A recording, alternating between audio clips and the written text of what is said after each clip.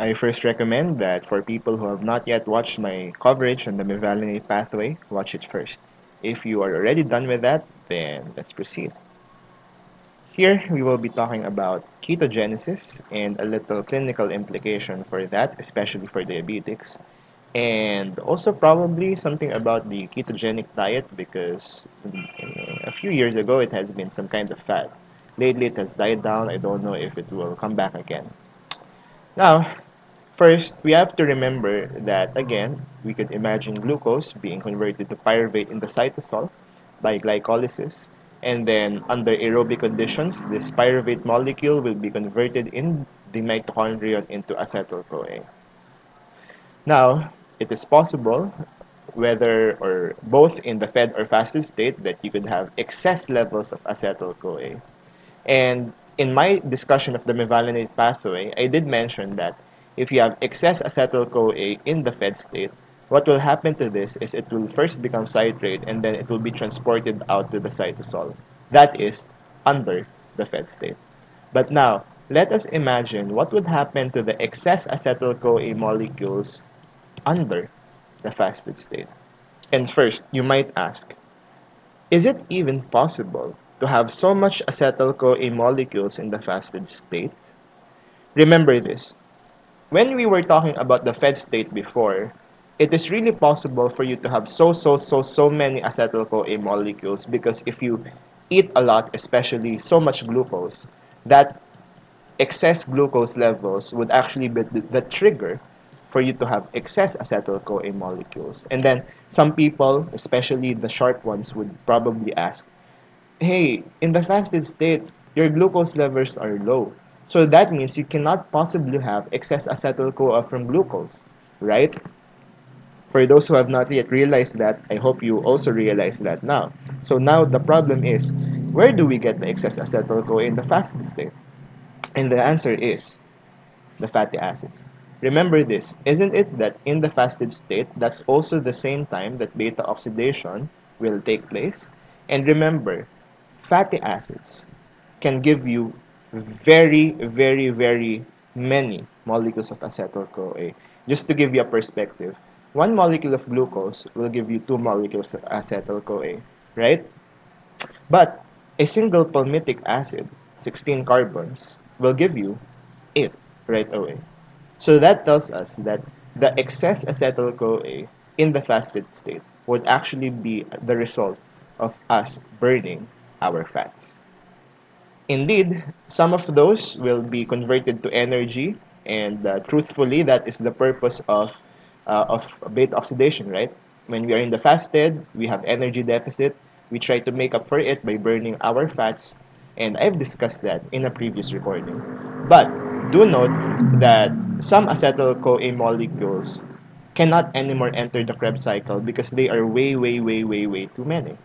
So now, given that, yeah, sure, we have many acetyl-CoA molecules from beta oxidation, many of those become ATP, problem solved. We now solve the energy problem in the fasted state. What now happens to the excess acetyl-CoA molecules that cannot anymore be used in the Krebs cycle because the cycle is saturated? The answer is those excess acetyl-CoA molecules will just be converted inside the mitochondrion into HMG CoA.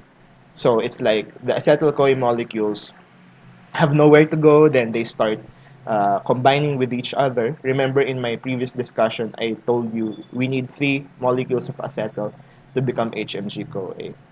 Thus, we now produce mitochondrial HMG CoA, which is different from the cytosolic HMG CoA in the mevalonate pathway.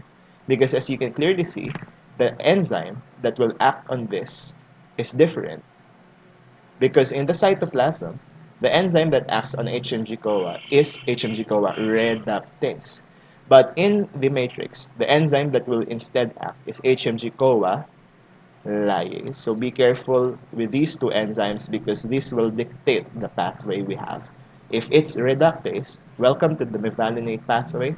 But if it's lyase, welcome to ketogenesis. And the first product that we form is acetoacetate, which is actually one of the 3 KBs or ketone bodies. This is not the only ketone body. That's why I said it's the first one, because we have two more. And although I didn't anymore indicate the specific enzyme name, it is just take note that it is possible for acetoacetate to become beta hydroxybutyrate or acetone. So you can consider this as some kind of triad, our three KBs or ketone bodies. And now we have to realize that the reason why we need ketone bodies in the first place is maybe quote unquote we can consider this as emergency source of energy. You see, the process of beta oxidation is not really very fast because you first need to cleave molecules of acetyl CoA, right? And then you have to first feed it to the Krebs cycle. And remember that you must first undergo the electron transport chain to generate energy. If you use actually this would be rather faster. So this will try to make up for the temporary deficiency in the body during the time that you are still waiting for energy from other sources. Not only that, particularly the brain has much need for the ketone bodies. Why? Because think about it. What is normally your energy source when you are in the fed state? Glucose, right? However, remember, we are now discussing a person in the fasted state, so glucose is out of the question. What's the next best option? Of course, I did mention before that if glucose is low, it's time to shine for our fatty acids. And indeed, most of our body would now be utilizing those fatty acids when we are starving. But fatty acids cannot be utilized as energy sources of the brain.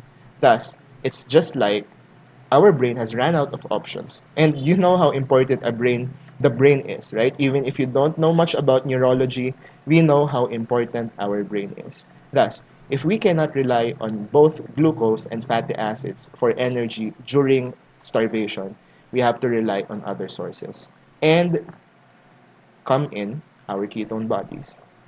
Without this, our brain would be very much at risk of suffering from damage and extreme energy deficit in the fasted state, and no one would ever want that. So, given that, you should know that ketone bodies are part and parcel of our body's normal response when we are starving or in the fasted state. Thus, it is not really scary to imagine that when we are fasting, we would have a rise in ketones. That's why we hear of words like ketonemia, which means the presence of ketones or detectable presence of ketones in the blood, and ketonuria, which is detectable presence of ketones in the urine. However, this now becomes problematic if there is an excess amount of ketone bodies. For people without diabetes, this is very rare to take place, but do note that in people with diabetes mellitus, especially type 1, the accumulation of excess ketone bodies is more likely. Why is that? As you see here, the glucagon and insulin hormones actually have a say in regulating our synthesis of ketone bodies. That is, glucagon, just like the enzyme just like the hormone that it works during fasted states, would promote ketogenesis. But insulin would inhibit ketogenesis. Thus, there's an inverse relationship between insulin and ketones. That is, a lot of insulin means low ketones, or low insulin means a lot of ketones. Now, remember, if a person has diabetes mellitus 1, just to contrast it from diabetes type 2, a person has very low insulin levels, or in fact none at all. Okay? And thus, that makes sense that for people with DM type 1, their primary treatment is insulin shots. Thus, if you give a person insulin shots, their insulin would come up because of that injection. It's an exogenous source, so to speak, and that would be enough to control their diabetes.